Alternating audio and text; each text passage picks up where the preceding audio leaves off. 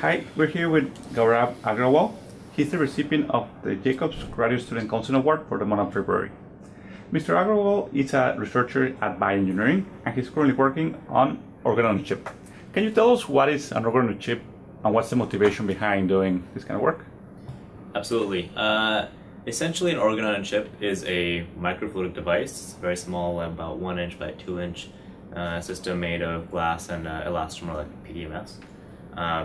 That houses a small piece of tissue composed of different kinds of cells and biomaterials. And we're hoping that these OrganonChips, which are much more relevant to human physiology because of the cell type, the structure, three-dimensional morphology, and the different cues that we can apply to it, can be used in pharmaceutical drug screening applications.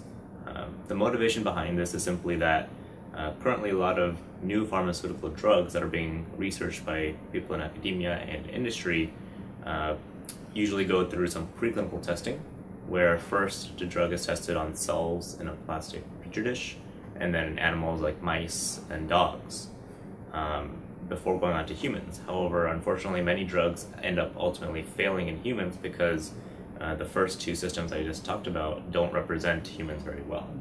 So we're hoping that the OrganonChip, which has a little bit more relevance to human physiology and might have some human cell types as well, will be able to kind of bridge this gap and be used as a platform to screen some more drugs and look for the compounds that are most promising to work in human beings. How do you build the organs? You start from scratch or you just take a biopsy?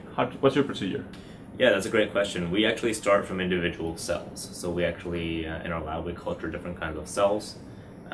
We use some expertise that we have with different kinds of biomaterials, and we essentially mix them together into this microfluidic device, and we use some light patterning methods similar to 3D printing to create three-dimensional organoid tissues, small organs essentially.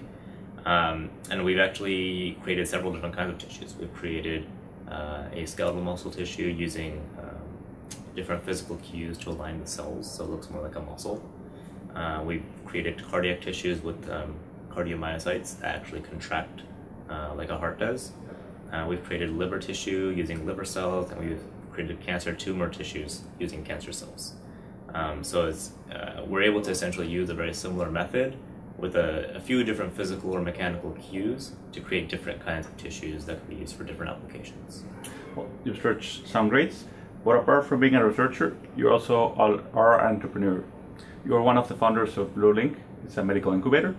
Can you explain to us what does an incubator actually does, and why did you create why did you start it up, Blue LINC? Absolutely. So an incubator essentially is a program that can help new innovators, entrepreneurs, and students advance their technology that they already have in mind. And we provide a little bit of funding so that the technology can proceed to maybe like a minimal viable product or at least a proof of concept. And then also provide mentorship and guidance and training so that the students know what it takes to create a startup. And they have the support to actually spin out a company and raise some funding and pitch for business plan competitions and that kind of a thing. So our motivation for starting Blue LINC was that we noticed that the school at UCSD has a lot of different programs for entrepreneurship. There's several programs in the Jacobs School of Engineering, right? The IGE program, the I-Corp program, other programs as well. The Rady School of Management has several entrepreneurship programs as well. However, none of them are very specific to medical innovation and medical device entrepreneurship. So myself being a bioengineer, interested in that kind of a program, and a medical student friend of mine also, who's also very innovative, realized that there's this gap. We wanted to bridge this, and we decided that a group of graduate students that are really motivated can spearhead this effort and really create a robust program to train students and aspiring innovators in medical technology, innovation, and entrepreneurship. So that was kind of the motivation for how Blue LINC came about. Well, this is very interesting about the desire of making biomedical devices the actual end product. But how do you know what are the needs? Do you have any relationship with the medical community? Yes, absolutely. So one of our key advisors is actually our faculty director. He's a chair of radiology, Dr. Alexander Norbash. and he's a very innovative entrepreneurial clinician himself. So he has been very enthusiastic and very interested in what we're doing, and has helped us open a lot of doors. And he's helped us create some very strong relationships with the medical centers on campus. So the new Jacobs Medical Center, the Thornton Hospital right next door, the Hillcrest Hospital down in Hillcrest. And because we have these strong relationships with both him, the hospitals, and the clinicians in these hospitals, our students can actually go physically and not only talk to the clinicians and interventionalists that are there, but also watch the procedures happen firsthand. And these are real procedures happening to real patients. Procedures like biopsies for tumors and testing for cancer.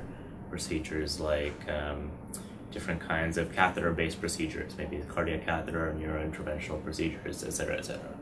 And by observing these procedures firsthand, the students can identify where there's some problems or where there's some inefficiencies in the medical process, either from the clinician perspective or the patient care perspective, or maybe even from the just general hospital and healthcare perspective. And they can identify the problems and proceed with these to come up with solutions. Great. Do you have any current startups or any success stories that have participated with Blue LINC? Yeah, absolutely. So actually, last year was our first year. We had a pilot year with 2 teams. So there was actually about 10 students total in the program for the first year. And out of those 2 teams, 1 team went on to actually continue with their project. So they have now filed IP on their technology. They have actually incorporated a company, and they're currently raising some funding, in the process of raising some funding, in order to proceed and pursue this in full time. So we're really excited that we have one success story. They identified a really interesting medical need that we didn't envision them identifying, but it came to be a very strong need. It was for premature infants that are born underweight, and they are very unhealthy, and they're stuck in the hospital for a very long time, weeks and weeks at a time. And they've come up with a novel way to help these infants gain weight faster and leave the hospital quicker because they're able to be healthy and leave the hospital. So it's a very interesting way to not only help the infant who is unhealthy, but also reduce hospital costs, because every day that an infant is sitting in a hospital costs a lot of money to the hospital and to the parents as well. So we're hoping that they're going to be very successful. And this year we have 3 teams right now of 12 students total, 4 students each team, and we're hoping for some similar success, at least 1 or 2 startups to come out of that program.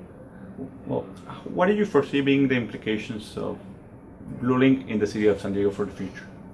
Yeah, I really hope that Blue LINC is able to help grow the medical device and medical instrumentation sector in San Diego. San Diego is very, very strong for biotech and life sciences and pharmaceuticals, and we're hoping that the growing medical device field will also continue to grow with Blue LINC's help.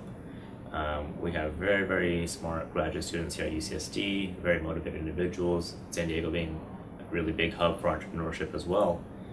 So we think that we're really nicely positioned to help students that are interested in innovation and the medical innovation specifically succeed and get some money and start some companies and contribute to the ecosystem in San Diego from both an economic perspective and from a scientific perspective. Well, again, congratulations on the award. You're doing an amazing job both on research and on the entrepreneurship stock, and hope you have the greatest success in everything you do. Thank you very much. Appreciate it.